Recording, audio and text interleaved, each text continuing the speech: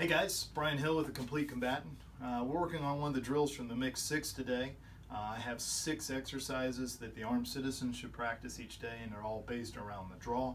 We know the draw is the most important part of this process. It's also the most likely to be failed or flubbed, and a lot of people don't draw and practice as they carry. Sometimes our hands are engaged in other activities. Sometimes we have to make a transition. Today we're going to talk about the failure to neutralize, which was originally called the Mozambique drill, which was to the body, one to the head. Failure to neutralize is I fired 2 shots and I've seen no effect, so I moved to another area. There's several reasons this could be happening. If somebody was wearing body armor and it was having no effect on them, so I moved to the head. And it's important to understand that there's a real difference between shooting the body and shooting the head. A lot of people say it's hard to shoot the head because it moves a lot, and I'm going to tell you as a mixed martial arts instructor, the hardest thing that I teach all the time is to get people to move their heads. This is our viewing apparatus, and we tend to keep it pretty still. We don't do this a lot when we're moving. When we're running, our head does, but if you watch sprinters, they have a pretty straight position with their head. They really like to lock it in. So it is an option for us, okay? And especially if we're not getting the effect that we want. But we only have the ocular zone, all right? The ocular zone is really small. See a representation of a lot of different targets back here. We've got one with a little triangle. It's a pretty good representation of that sinus region in the eyes. All right, we have one here. This is a nice representation of this area. Okay, this is really tight, like an IPSC target. That's a really good target for this. And this is a little more generous, about the size of a fist, so we're right in here. All of them represent that area. For us, we need to spot aim, and we need to know that we're coming in right through the ocular zone. All right, we need to pick a good area, not just anywhere on the head. This does not all count. It can't, because we've got big bone matter up there, and the skull is very good at protecting the brain. That's what it was built for, and it will reroute a lot of damage. So we've got to make sure we get into through the open cavities. Now, what's the big problem with transitions? Well, people waste a lot of time. They overdrive the gun. They're very loath to move off the target to the next one. So they tend to really push or overdrive the gun. Firing to the body, we see a lot of misses over the top of the head because people fire here and then overdrive the gun. If you fire 2 shots, it's in recoil already, the gun's going up. From using the Manus X10 and using their recoil program, I'm seeing somewhere between 18 to 25 degrees movement in recoil. All right, so that's far more than you need to move the pistol from here to here. It's a very little bit of motion to move it up to the head at distance. So don't overdrive the gun. Now, what's the time factor on this?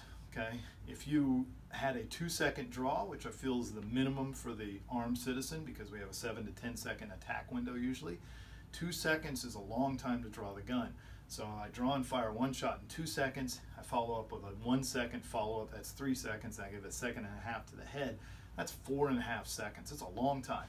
Okay, 4.5 seconds on this drill is more than adequate to do the drill and have plenty of time to do it. But you need a starting point. If you're not very good, you're not used to the timer, it's really hard to do that. So what I'm going to do is we're going to work through the timer. I want to keep the idea of what's going to tell me how fast I can shoot is the sights. The sights are going to tell me. There are 3 sight pictures, or sight movies as Gabe White calls them, that we want to keep in our mind. And this comes from Max Michel. One is called floating, one is called flash, and one is called focus. A flash sight picture is, boom, it's just up there. For me, I just see the dot on the target, and it's in the general vicinity. It's very close, it's very large, it's looming. I can shoot that, all right?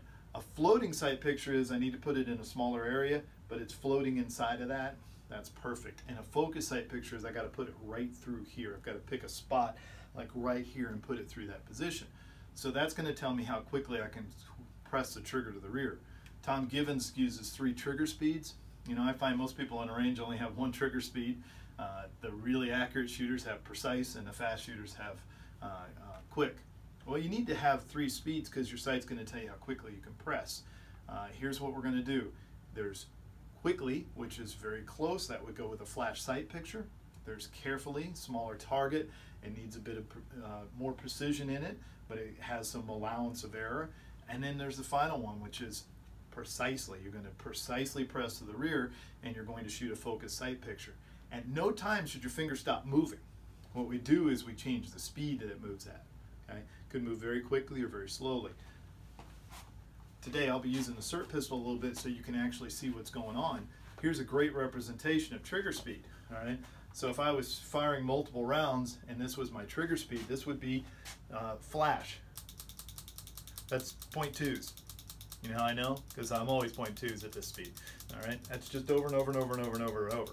Now, if I needed to slow it down and I have a floating sight picture and I'm at 0.3 or 0.4 relative to the distance, matters in the distance, it's going to look more like this. Never stop moving, but I'm giving it more respect. Right? And then the final speed is that precision press, and the focused sight picture will look. And I'm going to release and reset it. I'm not going to pin it to the rear. I don't gain a lot by pinning it while the gun's recycling.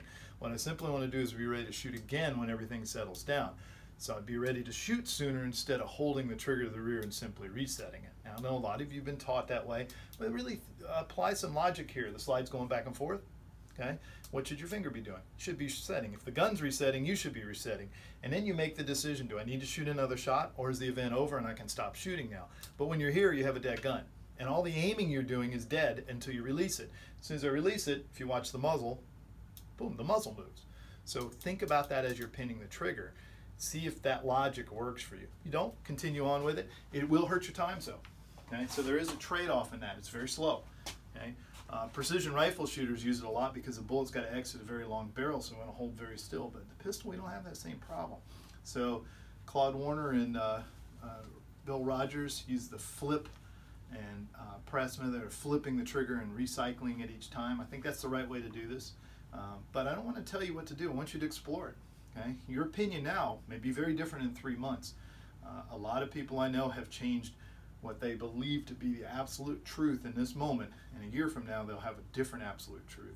So let's be open to the information. Don't take it as a personal attack. Just take it as information, and you process it and see what's right for you. The only way you're going to know is you're going to need to use this guy. He's going to tell you the truth, okay? And he's going to put a bit of pressure on you. All right, so let's look at our draws now. So we talked about a 4.5 second, real slow, methodical process in this to get to the body and one to the head. So let me set it up for you guys real quick.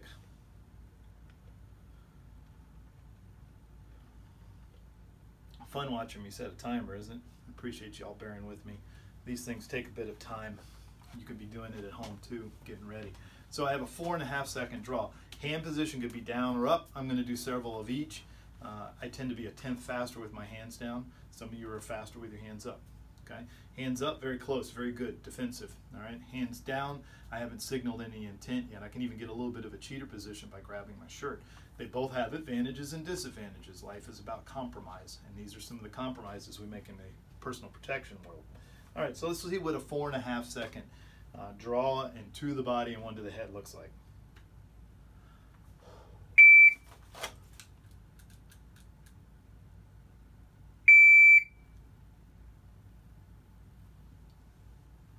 Taking my time, slowing down, gonna have a little look around, get myself out, put the brakes on, and make sure that I holster slowly and reluctantly.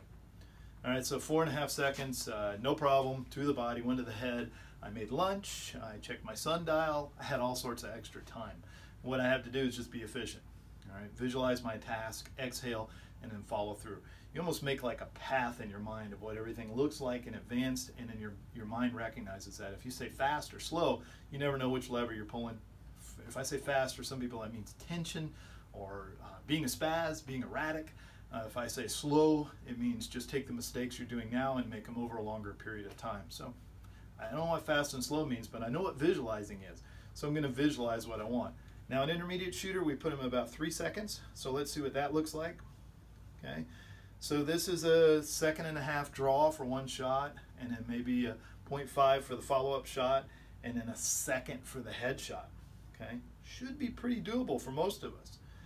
With a little bit of practice, I think you'd find this easy enough to do. Now, if you're doing the image-based decision drills that we sell, you have 5 seconds. So you have to look at the visual cue, you have to decide what the right thing is, and then the target's there.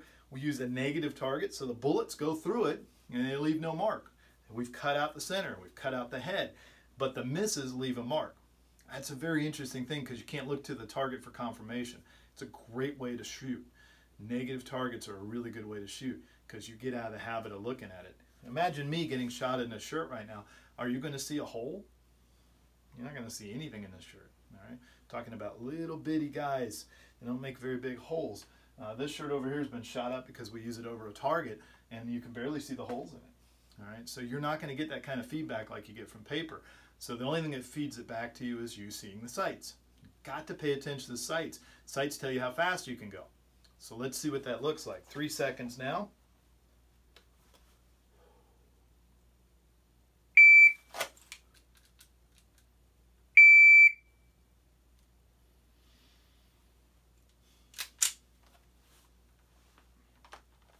Okay, so made that with plenty of time. I hope you did the same. We're going to keep working our way down because you don't want to watch me shoot all day, but I'm giving you a practice strategy here so you can get a little bit faster. The key to getting faster is to be uncomfortable. When you can make it all the time, take a tenth off the timer and try to work at that speed until you can make that. We make tenth increments of improvement on the timer. All right, and after a year of practice, if that's happened 4 or 5 times or 6 times to you, taking half a second off or whatever you're doing, that's a pretty substantial improvement. Maybe a full second if you're really inefficient at what you're doing. All right, let's see. So this time we'll do 2 seconds, or let's do a 2.5 because that's pretty good for most people. So 2.5. All right, so we have 2.5 seconds. So what does that mean? It means I have a 1 1/4 second draw, okay, and then I have probably a 0.3 split on that. So, I'm at 1.65 or 1.55 right now, somewhere in that range. And then I'm going to move to the head, and I'm going to take a half a second to a 0.75, somewhere in that range. So that gives me about 2.5. It's a pretty good speed to be at with this. You can have a great deal of precision, but you're not wasting time doing things that don't matter. Remember, drawing is administrative. I want to get the gun out. Aiming is what's important. Pressing the trigger is what's important. But getting the gun out is, until I get that done, I can't do any of that.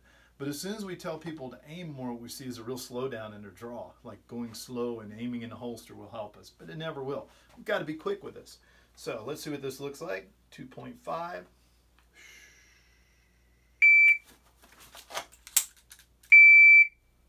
And that's good. I had a little fumble with the shirt. I'm wearing my tight-fitting shirt today so I can show off my fabulous physique. Just kidding. Okay, it clings to the body, and sometimes when I go to pinch it, I don't quite get it, but I still made it. I know from training when that happens on the clock, that cost me 0.2, and I want those to happen because I realize I can stay in the fight no matter what. I still made the par time. I had time to spare, and I didn't let the mistake stop me and make me start over. It's a real problem to constantly start over because you don't learn to work through things. Human beings make mistakes, and then we work through it and we get better. You don't eliminate all mistakes and then get better. It just doesn't work that way. You have to recognize them, you have to work through them and get better at them each time. All right, so for you hot shooters out there, let's do 2 seconds. Okay, even if you can't do it, try along with us. You got 2 seconds to draw. So Gabe White, in his class, he says it's a second on this, I think a 0.25 to the next shot, so it's your 1.25 and then a 0.5 for the headshot, okay, and that's from non-concealment. If you have concealment on, you get a 0.25, and concealment is important because this is how you're going to walk around, all right? No matter what, this is the best way for you to carry a firearm because nobody knows you have it until it comes out. It's a very safe way for you to carry it. Nobody's going to try to take it away from you, and it's a surprise to the other person. We want to surprise them with this one. We don't want them to know that it's coming. Okay?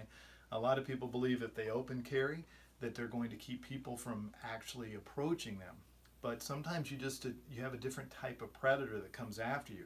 He decides that you're an opportunistic position that he could take your firearm from you. So think about that. I'm not saying don't open carry, but I would prefer that you conceal carry because we want to surprise the guy. All right? And they will feel like this is an unfair advantage, and we want every advantage we can get, okay? Every advantage we can get. If you do open carry, really, I would hope that you have some sort of retention device on it, and you do some sort of combatives that allow you to keep a firearm, okay? Concealed carry, this is very quick. Now, from the side, I'd have the same sort of pull. I'm doing it from the front, so it's going to be from here. It's a little quicker than from the side. We see about a 0.1, 0.2 difference in the draw, because my hand has further to travel. It's just basic physics. My hand just travels from here. But a lot of people are not comfortable carrying this way. You need to have a long-barreled weapon so it sits over your pelvis. You need to have a holster that's made exactly for AIWB, which is appendix carry, and then you need to practice with it. Remember, if you reholster and you cant your gun in like this and you shoot yourself through the pelvis, and it's a transitional shot across this way, a transectional shot, it's just as bad if you shoot yourself in the front. So you have to be very careful holstering. Holstering is always the big problem for us. We have to slow our brain down. All right, here comes our 2-second drill.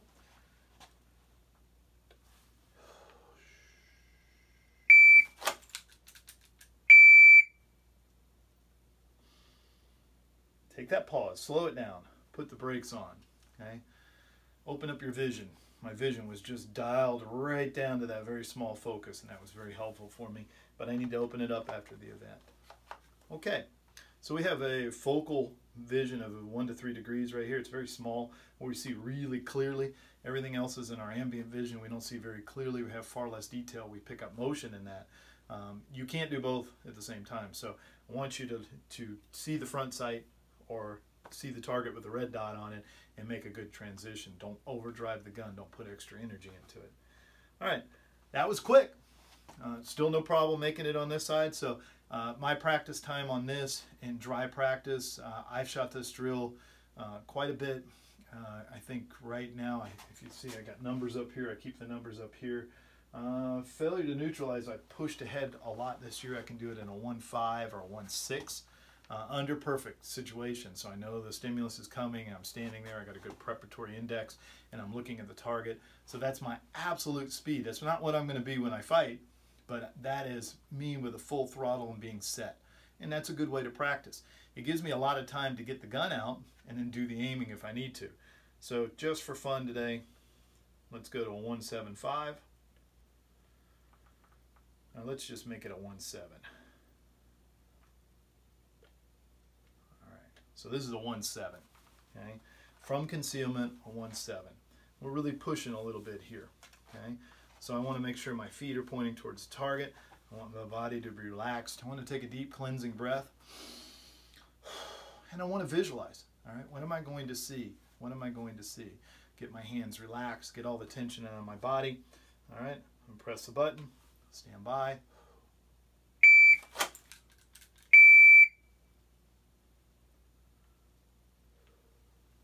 Now let me tell you what I saw. My first shot would have gone a little bit to the left side for me because I saw my sight over there, and I adjusted on the second, and the third shot was good. So I'm getting a little information by calling my shots now, and that's very helpful because I'm just focusing on the only thing that matters. So let's do that one more time. Let's see if we can get a little cleaner draw.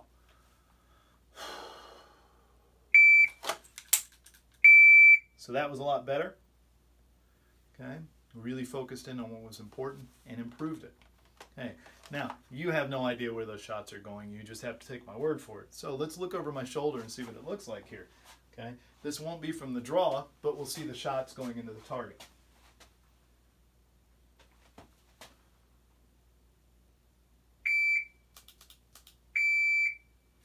So from a low ready, pretty quick. See a little bit of movement in there. That's an acceptable amount of wobble for me. And I'm to the body, one to the head. Let's watch it again.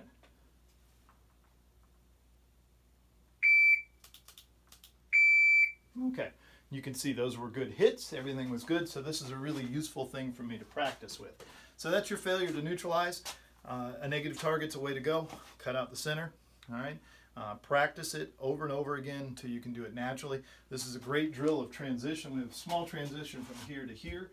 All right, but that should equate from here to here. So if we had 2 targets, we're starting to practice transitioning from one target to the next.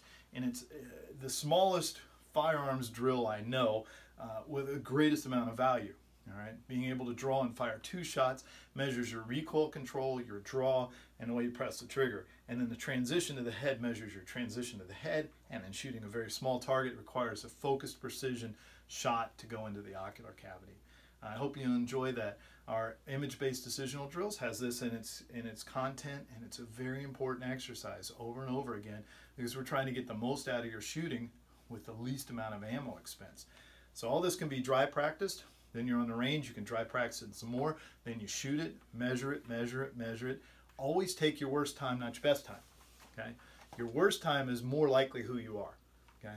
And remember the worst time. If you got to quote it, quote your worst time.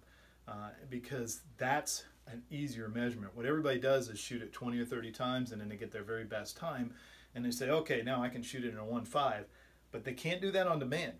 They only did it 2 times out of 20, which is 10%. So that maybe 10% of the time they can do it. That's not who you are.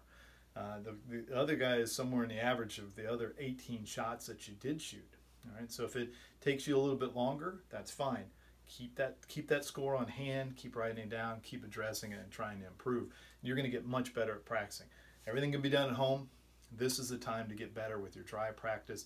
You have a little bit of drill. Pick a drill and do it over and over. I want to recommend 2 sources for you, and some of the information comes from this. Number one is Mike Seeklander with American Warrior Society. He's been doing this for 5 years, putting these videos out. He's got great selection. He's a great shooter. He's a good guy, and he's very versatile. His background is impeccable. Another person I ask you to look at is Scott Jelinski, Modern Samurai Project. Scott's really worked on the efficiency of the draw. He has some very good videos out there for you to work your way up. And some of this information came from Steve Anderson. He's a great shooter, grandmaster. It is more competitive based, but it doesn't mean the tactical shooter can't be influenced by competitive techniques. Gabe White likes to call us the technical Timmies, when we're really searching out technical perfection and pushing and trying to get better at it. So there's some sources for you. I'm always here, CompleteCombatant.com. Reach out to me. I'll be glad to help you. Leave your comments, and remember, we're all trying to get better. 2 years from now, I'm going to be much better at this than I was, because I'm going to get up every day and practice, and I expect you guys to do the same thing. Get up, practice, get better at this. Let us help you if we can. Check out some of those other links and buy one of those image-based decisional drills so you can practice decision-making, not only technical skills, because that's really the self-defense world. All right, thanks for tuning in, and I'll see you guys soon.